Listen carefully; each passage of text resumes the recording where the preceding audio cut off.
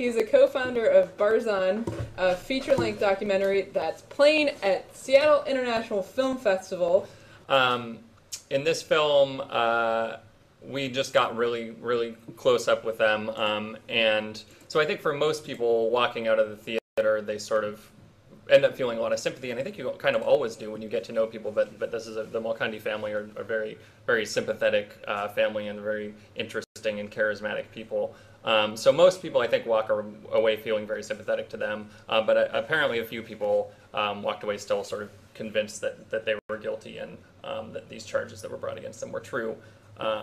Which is, our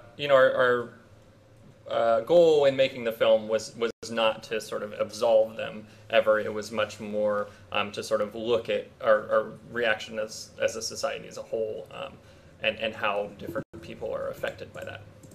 And for those joining, we're talking with Alex Stonehill at Seattle Globalist about the feature-length film he co-directed called Barzan. It's playing at Seattle International Film Festival.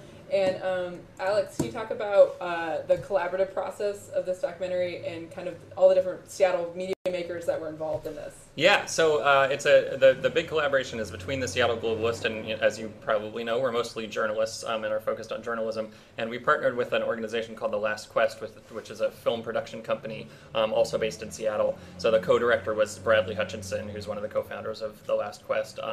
The executive producer is Cassidy Diamond, who works there. The soundtrack and a lot of the shooting was done by Morgan Shotko, who's also there. So, and I think that's a really great sort of type of collaboration because there's a lot of great things to bring from the journalism side to a project like this. And then there's a lot of great things to bring from the film side, a little bit more of the art and also the technical skill to put a feature-length documentary together.